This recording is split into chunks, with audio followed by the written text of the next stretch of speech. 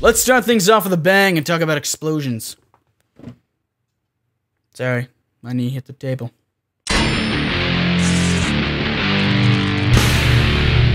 What's up, guys? Scott here for Behind the Frame, a new show by NerdSync Productions that's going to be teaching you guys how to do some awesome prop builds and costumes and special effects so that you can pay tribute to the things that you love by building something from that universe, making a short fan film or something, or even just making your original idea come to life by getting the tools and techniques necessary to do so. We're going to start off super simple.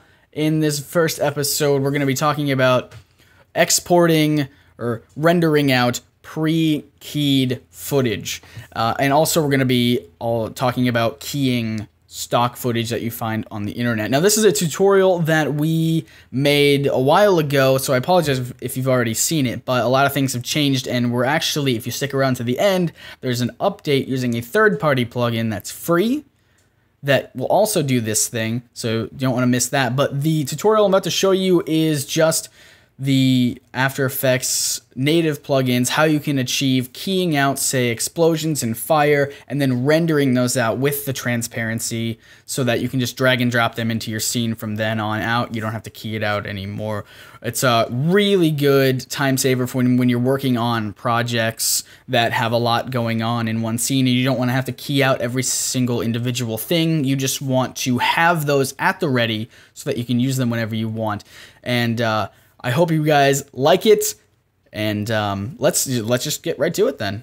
Now, this obviously works for more things than fire, but we're going to be using fire as our example. So, when we're going to be doing the behind the frame effects, we're going to be using lots of stock footage of fire and explosions and dust elements and stuff. And what I love to use is Video Copilot's Action Essentials 2. They got tons and tons of great stuff. And if you know anything about After Effects, you've probably heard of this website. They got some amazing stuff here.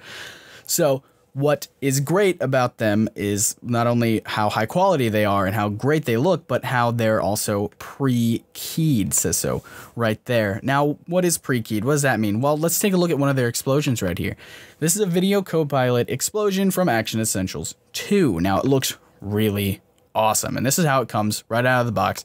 Now, let's get into the whole pre-keyed thing. So what pre-keyed means is that if I were to turn off this black solid, it shines through to this magenta one. Why? Because it's pre-keyed. That's what it is. It comes with just the explosion already, so you can use it. You can plop it right onto your footage. That way you don't have to like Luma key it out and it would look awful or whatever.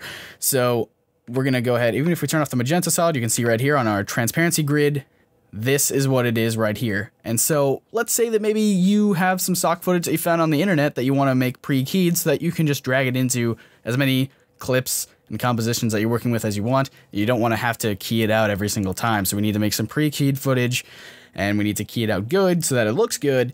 And so we're going to dive into that today. This is what we're going to tackle. So here is some cool fireball. This is like a slow motion fireball that I found on the internet, and it looks really cool. The only problem is, if I were to turn on, as you can see, without these backgrounds on, it's not working for me. I can turn the black off. The magenta's not shining through. It should be, but it's not. So this is our problem. We need to make sure, even with that off, the transparency grid doesn't shine through. So let's see if we can go ahead and tackle this. So the first thing we're going to do is go up to, and this is a very simple process, only a couple clicks. So make sure our layer is selected. We're going to go up to Effect, Channel, and Shift Channels. Then over here in the effects controls, we're going to take alpha from and click red. And right there, we are already a step in the right direction here. It's not perfect, but it's getting there. And so all we really need to do is one more step, and that is effect, channel, remove color matting. There you go. That's basically all you need to do for this. Now, color correction is optional. For example, it's a little too orangey for me. Whereas, you know, this explosion is more kind of red and white, and that's where I would go. But we'll skip that step for now, just letting you know that that is something that you could do. So, if I show you right here, it does shine through on the magenta. And obviously, you won't see it on the black, but it looks, you know, it still looks good on the black. So, there is your there's your setup right there. Now this is only about half of the process, because now we need to output it. We need to render it out with this transparency, and only a couple formats will do that. So what we're going to go ahead and do is go to Composition, add to Render Queue, and from here, and I'm just going to point out that my setup might be a little bit different from your guys'. I prefer the render queue to be up here because I usually render out large batches of things. Yours might be somewhere down here with all of the layers and stuff. But doesn't matter where it is, not important. What we're going to do is click on Lossless here, and we're going to be formatting to QuickTime because I feel like that's best. Now, if we click on Format Options, there's a couple of them that'll render out the alpha, which is your transparency. So animation is where it is standard, and that's actually a really good one. That will render out your transparency, but it is very large. The file size is enormous. I think just this slow motion, I think it's 17 seconds long or something like that. This file will be like 3 to 4 gigs. It's ridiculous. It's outrageous. So that is something that you can do if you want to do that. It is a really good codec, but that's not what I'm going to be using. I'm going to be using one that is about half the file size right here, PNG. You can also use Apple ProRes if you would like, and I believe that's also a little bit smaller. But I'm going to be using PNG, and we're just going to hit OK. And this is the most important step right here. We're going to go to Channels, and we're going to go ahead and hit RGB plus alpha. And remember, alpha is your transparency. So now this is going to be where your pre-keyed footage is going to be coming into play right here, because now when you render out with the colors and the transparency, every time you drag it into a new composition, it's going to be pre-keyed, all set for you guys, ready to go, so you don't have to follow these steps every single time. Now, of course, what's going to happen is the outputted file size will be a lot larger than the original file size of just this non-keyed footage. So if it's worth it, then do it. If it's not, then skip it. What I'm saying is, if you don't need your footage to be constantly pre-keyed, then don't worry about it. But if you're like me and you constantly are using Fire and stuff, it's a hassle to try to key all of this footage every time that you want it to be in your composition. So pre-keying is definitely the way to go here. So I'm going to go ahead and hit OK. And we'll go ahead and we're not going to hit render yet because I want to show you a little bit, but that is basically the gist of it. That once you hit render, it's going to start rendering, and PNG takes a little bit longer than other codecs. I mean, even animation takes really long, but PNG takes way longer, but that's because it's trying to make it as good quality as it can at a small file size. So we're going to go ahead and take a look at this water one to show you that it works on more than just fire. So first thing I'm going to do is go to Effect, Color Correction, and Tint. That's going to make it black and white for me, because I don't know why the stock place I got it from made it blue water, like blue water is realistic. I don't know, it's because it's not.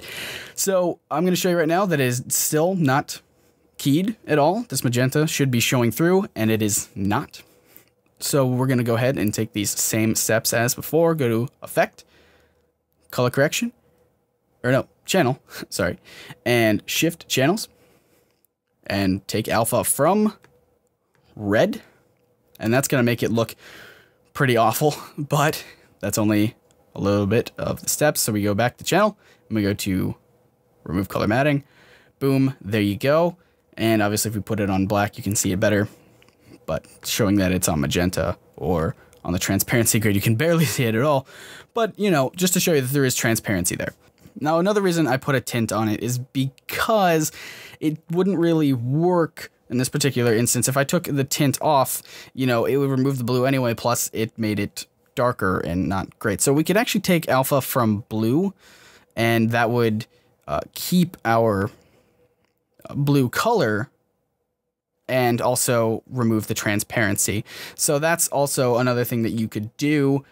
I wasn't really worried about keeping the blue color in there, so I just applied this tint, and there you go. It still works totally fine. But that's why this is not any sort of replacement for luma keying if you're doing some person on a background, because it's trying to get transparency. So if you do a person on a black background and you're trying to key out the black background, what's going to happen is it's going to make your person transparent in some areas. So it's not going to work out well for you. I would still stick to luma keying and everything, but we'll get to that probably some other day. Right now, we're going to go ahead and output this keyed footage that we have created, and we're going to go and go composition, add to render queue, make sure we hit all of our same settings again, go down to PNG, hit OK.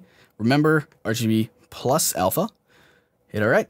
And, you know, there you go. And you just go ahead and hit render, and you are all set. But that's essentially it, you guys. Like I said, it's a very simple tutorial, but it is a huge time saver when you're like me and drag a whole bunch of assets that you find on the internet that aren't keyed. So bringing them in every single time you want to use them and having to key them out is such a hassle. So outputting their pre-keyed footage, and so you can use it with any sort of work that you're working on later, it's going to save you time in the long run. But there is probably an even simpler way to do it using a third-party plugin that is completely free, and you can download it right now. It's called Null Unmult, and it is from Red Giant, and they make some awesome stuff. If you haven't checked them out, I sincerely suggest that you do so. Null Unmult takes everything that we've done so far and basically just makes it a click and drag equation. You just take Unmult from your effects and presets, you can drag it onto your footage, and there it is. All of the work is already done for you guys. Super simple, couldn't be easier. And now you guys know two ways to achieve this effect, one using native plugins to After Effects, and the other one using a third-party plugin. So I hope this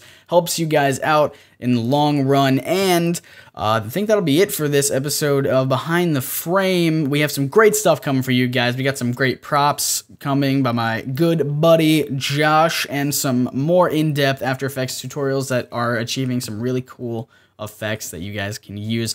But if you like this, please, we would love for you guys to subscribe below. It really helps us out, and you can also follow NerdSync Productions on Facebook and Twitter, and you can follow me on Twitter at ScottNicewander.